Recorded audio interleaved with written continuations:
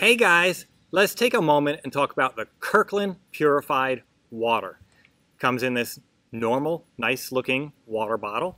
Now it says, it has a spot where you can write your name, which is great because when you see a whole bunch of these stacked up on a table, you forget which one is yours and which one is somebody else's. So you can use a pen or a Sharpie to write your name in there.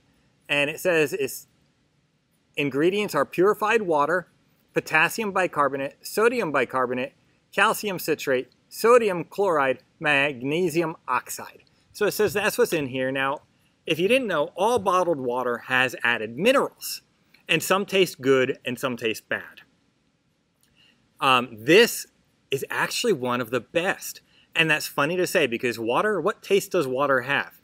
Well, it kind of has no taste, but it does. You know when you have a bad bottle of water or one that doesn't taste good. Overall, this Kirkland water is fantastic water. I'm very happy with the Kirkland water. It is actually my favorite bottled water to drink.